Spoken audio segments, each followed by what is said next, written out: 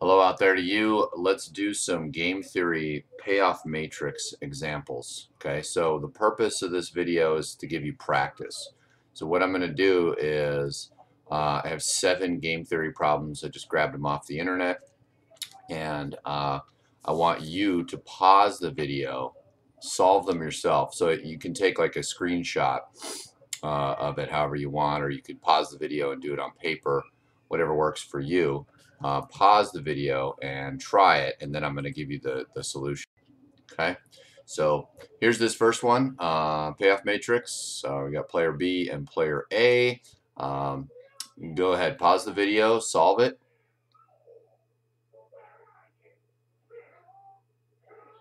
Okay, I'm going to start solving this one.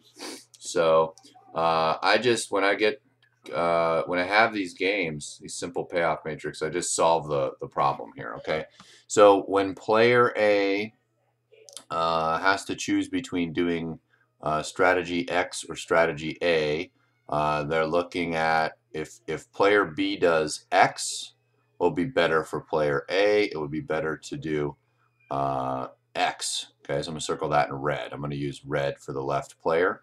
And then when player B does Y, it's better for player A to do Y also. Okay, so there's their strategy. And then I'm going to use blue here for player B and circle their outcomes or their best outcomes. So when player A does X, it's better for player B to do X.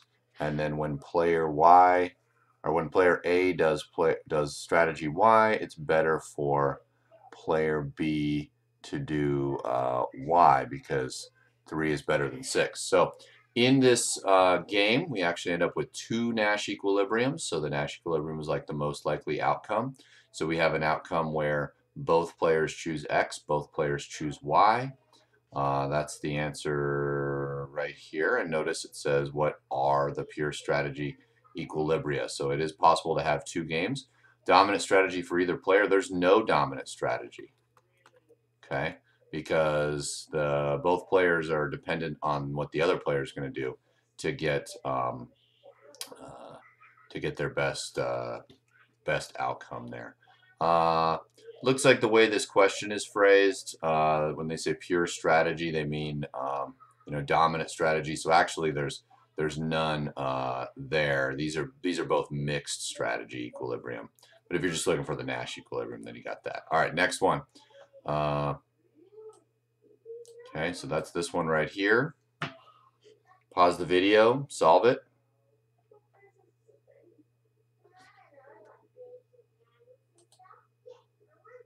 Okay, I'm back, and let's solve this one. If I was player 1, do you have a dominant strategy? Well, let's solve the game first. All right, so if I'm player 1, what's better? If player 2 goes left, it's better for me to go up. And if because a positive number is better than a negative number, you always got to pay attention to what the numbers mean, though. And then if player 2 goes right, then it's better to go down if I'm player 1.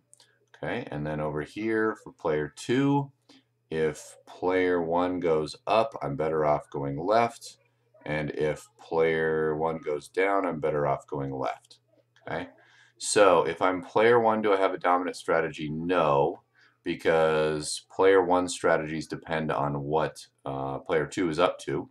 However, player 2 does have a dominant strategy, and player 2's dominant strategy is to go left.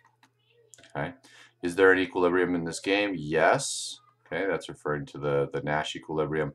And the way you would write that is that player 1 is going to go up and player 2 is going to go left.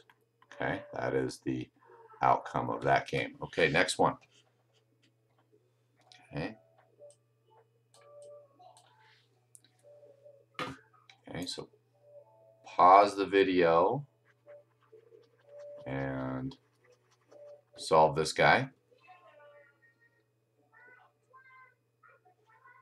Okay, I'm hopefully back after being paused. And here I can write a little bit bigger.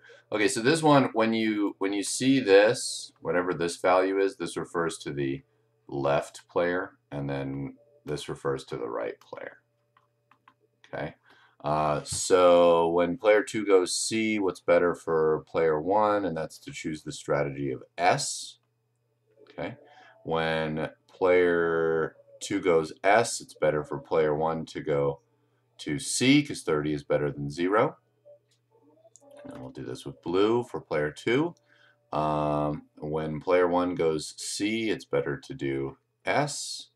And when player 2 goes S, it's better to do this one. So this one is another mixed strategy equilibrium. We've got two equilibriums there, depending on what's going on. So you might see a problem where the probability, if player 2 knows the probability of player 1 is to go, 80% on that one, then they can make a better decision. Okay, so that's that one. All right, here's a little more realistic one. We've got firm A and firm B doing an advertising problem or an advertising game. Pause the video, try this one.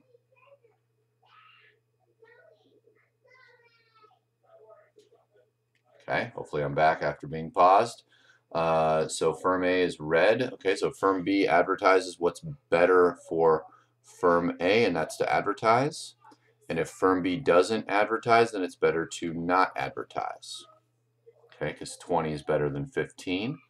And then if firm A advertises what's better for firm B, it's to advertise.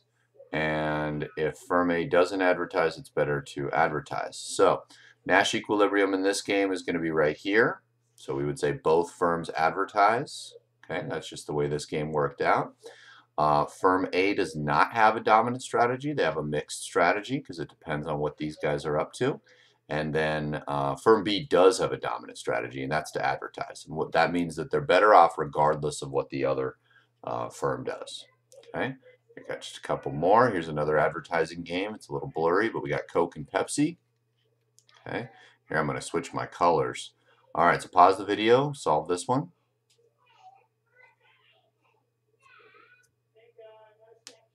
Okay, so Pepsi is a blue company, so I'll switch my coloring scheme around. So if Coke advertises what's better for Pepsi, 5 is better than -2. Okay, if Coke doesn't advertise, it's better for Pepsi to advertise. Pepsi has a dominant strategy there to advertise. Let's see what Coke's up to. If Pepsi advertises, Coke is better to advertise. And if Pepsi doesn't advertise, Coke is better to advertise. Okay, so we got a Nash equilibrium right here. This is an example of a prisoner's dilemma game, not because anybody's going to jail. It's just because this is the best outcome. But we're not going to get there. Okay, so when they act in their own best interest, they're going to get to this outcome, which collectively is worse than all the other outcomes there. Okay, all right, and we got more, 2 more. Okay, so we got another advertising game, 2 more advertising games. It's heavy on the advertising here. It's fine. Okay, pause the video and solve this one.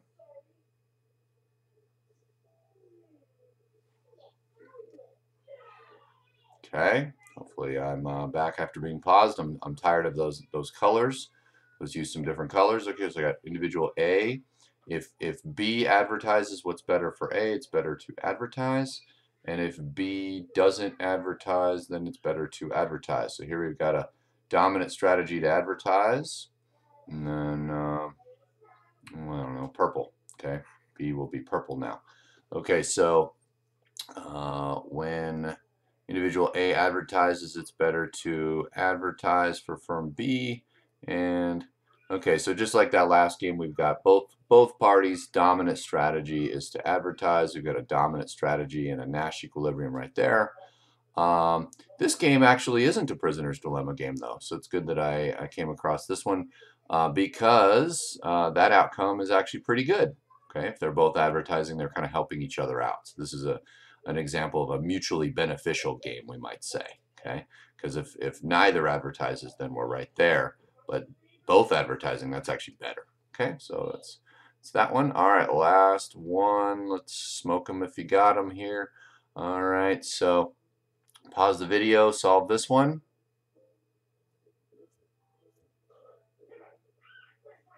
Okay, I'm back after being paused. And this time, for those of you that are old school, let's just do it in black. Okay, so if American Tobacco advertises RJR, what should they do? They're better off to advertise. If American Tobacco doesn't advertise, RJR is better to advertise. So RJR has a dominant strategy here to advertise. Let's see what American Tobacco is up to. Okay.